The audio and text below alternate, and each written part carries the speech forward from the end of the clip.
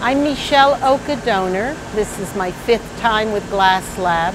I'm from New York City, originally from Miami, so much of my work here has been based on a vocabulary and language of the tropical flora and fauna, and especially of the great life in the ocean.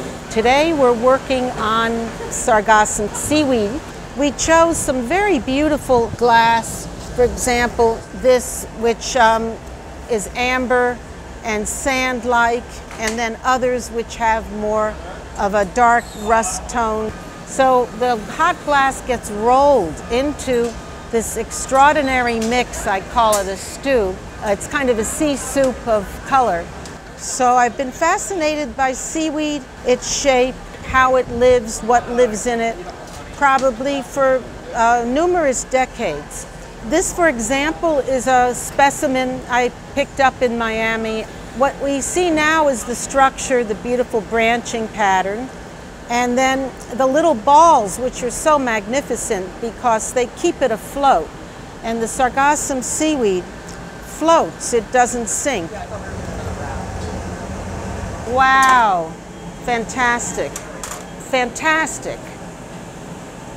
God, there's just no stopping this group. I've worked on seaweed a couple times already because these are explorations and they're never finished. And it is a glass lab, so it's a laboratory. And that makes me very excited because I can experiment. And glass lends itself to experimentation. It's fluid like water, and because of its color, it has the ability to be both translucent and articulate some of the extraordinary varieties of irons and iron oxides, tones that are found in the great masses of seaweed and sea life that I collect. The quote-unquote decorations are really the small little bladders that are found in sargassum seaweeds that allow it to float. And these little self-contained capsules of air are so magical. Otherwise, it could never have light and never be a plant, and it would just sink to the bottom. This is so alive, I'm expecting it to crawl away.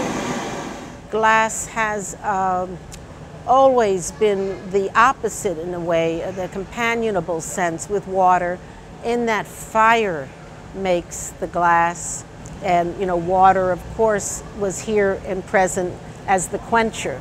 So there's a yin and yang between water and glass that was actually very visible today. That is so beautiful. They are amazing. Amazing.